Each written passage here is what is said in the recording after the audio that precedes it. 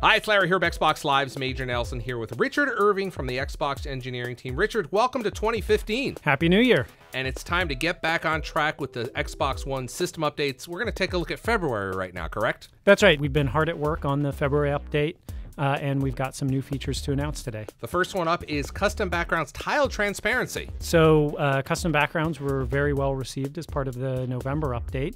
But the single biggest piece of feedback we received was the desire to make system tiles transparent so that when you set a custom background, you can see more of it when you're on your home screen. Thanks, Richard. That sounds and looks great. Now, let's take a look at some of the TV updates that we can expect in February. All right, so first up, we've added OneGuide support for the Netherlands. We've added 4 new regions for live TV trending. So France, Germany, Brazil, and Mexico are going to get live TV trending support. That sounds great. So we continue to improve the robustness and reliability of device control with IR blasting. So we've added a bunch of new AV receivers and set-top boxes to our IR database.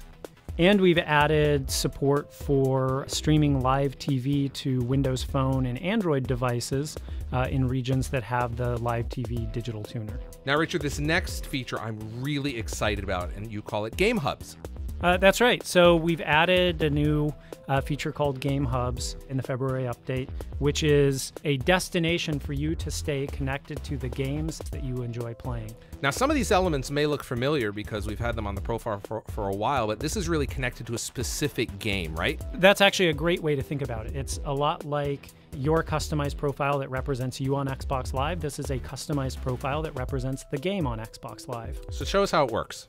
So there's a Game Hub for every game in the Xbox One catalog, where you can see which of your friends play the game.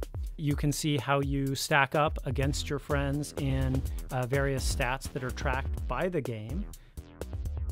And you can check out game DVR clips and broadcasts from the community, as well as learn who the real stars are in the community of that game. Now, Richard, I notice here we've got this new menu under Play, and we can do some cool things here as well.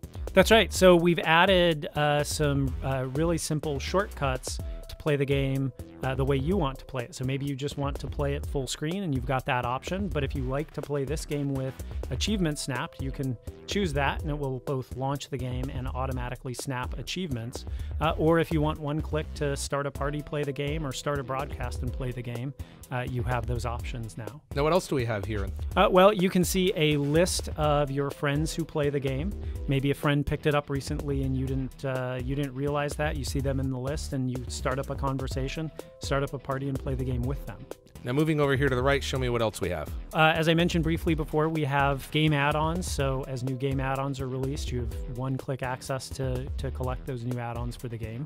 But the really cool feature here is we've added this VIPs section. What's really neat about that is we will algorithmically generate, we'll go out and look and see who are the most popular Twitch broadcasters and who is creating a lot of clips and getting the most likes on their clips. And we'll start to feature them in this section of the Game Hub. There you go. That's a quick look at the Xbox One February system update coming soon.